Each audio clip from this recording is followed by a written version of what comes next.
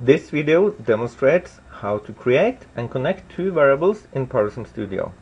Start by clicking once on the variable you want in the toolbar, then click once in the diagram to create the variable. Do the same for the other variable.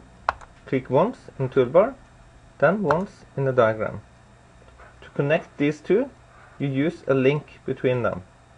Click once on the link, then drag the link from inside the first variable to inside the second one. If you want the link to be straight, you can hold Ctrl and keep it while releasing the mouse button.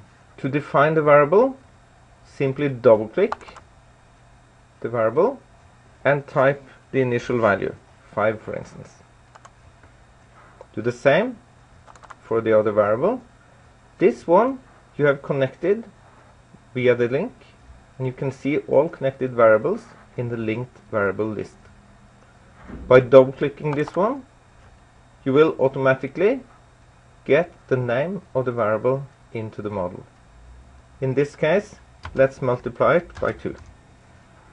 Click OK to finish. By hovering the mouse over the variable, you can see the value, 5 and 10.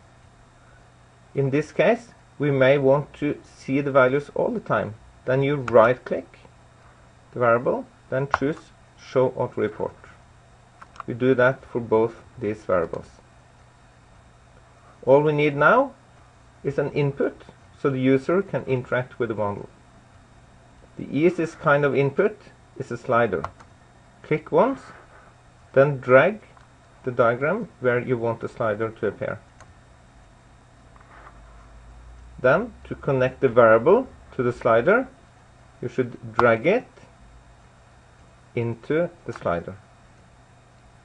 Now, you can make small steps by clicking the arrow, major steps by clicking the line, or you may drag it directly.